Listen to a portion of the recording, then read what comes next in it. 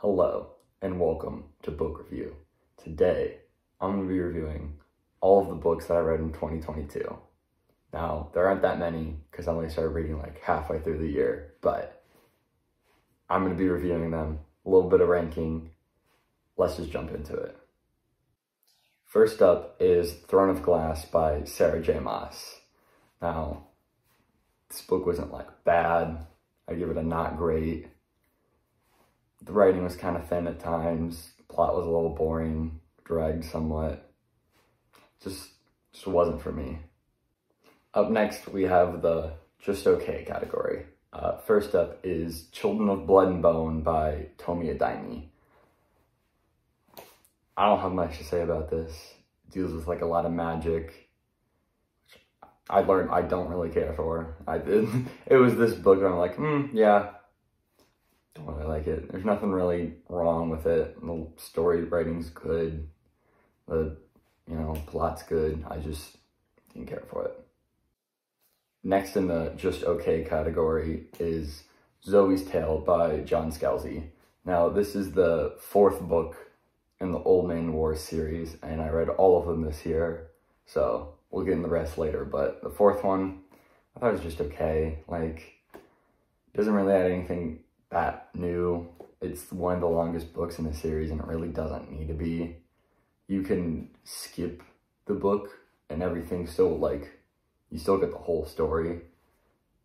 Like, if I reread the series, I'd skip the fourth book, but... Alright, now we're on to the good category, where it's, books I thought they were good. First up for this category, we have The Faceless Old Woman Who Secretly Lives in Your Home, written by Joseph Fink and Jeffrey Cranor. Now, this book was good, nothing amazing. It was definitely a little slow at times, had some good twists in there that I enjoyed. Storyline was pretty good. The title is definitely misleading. No spoilers, but that's not really what it's about. It's more about how she became a faceless old woman who secretly lives in everyone's home. But overall, I thought it was a good book. Next up is I Have No Mouth and I Must Scream by Harlan Ellison. Now, this book was a collection of short stories of his, which some were better than others. Overall, I thought they were pretty good. They definitely are horror books, and none of them have happy endings, but I enjoyed them. I thought they were pretty good. Up next, we have Hitchhiker's Guide to the Galaxy. Now, I had heard a lot about this book before going into it. I hadn't watched the movie or anything, but it's a classic book. I thought it was good. I think it's a little overrated. It's not as legendary as people make it out to be, but I did enjoy the book. Next up, we have The Last Colony by John Scalzi. Now, this is the third book in the Old Man War franchise, and I thought this one was less good than the first two, but it still made me want to keep reading the series. Next up, we have The Human Division, as well as The End of All Things by John Scalzi. Now, these are the fifth and sixth installments of the Old Man War franchise. I'm putting them together because both of them are collections of short stories that all tie together to advance the world, world building. And I could not tell you the difference between the two, but both are good. I enjoy them. I mean, it definitely it's different than how the series started, but I enjoyed it. Next up, we have the great category. First is The Old Man's War by John Scalzi. Now, this is just the first installment of the Old Man's War franchise. I thought it was really good. It just tells a great story, got some good twists, some good surprises. I loved it. Next up is The Ghost Brigades by John Scalzi. It is the second installment of the Old Man's War franchise. Now, this one takes everything great from the first one and just builds on it. It expands the world. We explore more into some characters. It does great. Next up is Stormfront by Jim Butcher. Now, this is the first installment of the Dresden Files. I would describe this book as like an action movie. It's you know, the plot's not too great. It has the same storyline where it's like we follow it, you know, we got the underdog who's got like, he's the protagonist, so he has protagonist plot. Someone's trying to kill him, so he has to go on his quest, and then he ends up defeating him in the end by like some foreshadowing that we had at the start, and it all ties together nicely. It's not a difficult read. It's not, you know, it's the kind of book where you're like, man, I want to sit down, I don't want to read about stuff exploding. It's like an action movie. I thought it was really good. Up next, we have John Dies in the End by Jason Pargin.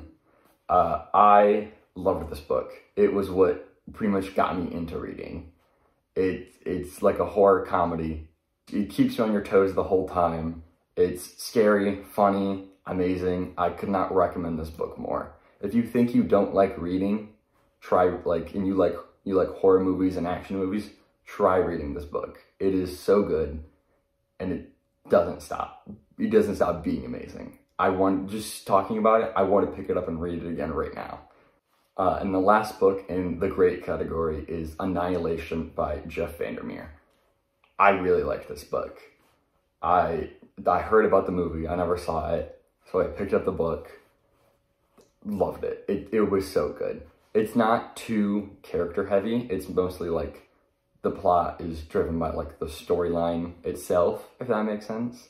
Like just like the situation that the characters are in, which fine by me. I'm bad with characters, so works well. It's just so good. It's a horror like mystery. You never know what's happening until it's like too late and it's already happened. And now onto the amazing category. First up is George Orwell's Animal Farm. I loved this book. I'd always heard so much about it, and I was like, I'm gonna read it for myself. It is so good. It's not that long. It's a great read. It's got a lot of names in it, which I'm bad with names, so like I figured it out. You can figure it out. It's so good. I can't recommend this book more. Read the book. Next is Fahrenheit 451 by Ray Bradbury. Love this book. I kind of read it in high school. I couldn't really read all that well at the time, so I like spark notes like half of it, and even then I was like, I enjoyed this book. And then so when I started reading, I was like, I'm gonna reread Fahrenheit 451. And reading it, I actually got to understand what was happening, and it's such a good book. Last on our list is What Moves the Dead by T. Kingfisher. This is like a horror mystery book. I loved it. I didn't really know what I was going into reading it, and I would recommend that. It's this is a book you should just go in blind for. You pick it up, you read it for the first time. Everything's weird. It kind of doesn't make sense. We don't really understand what's happening.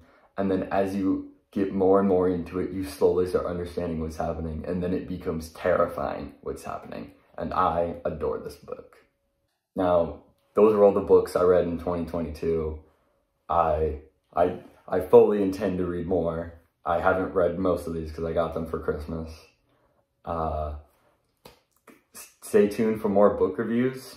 Ratman, signing off.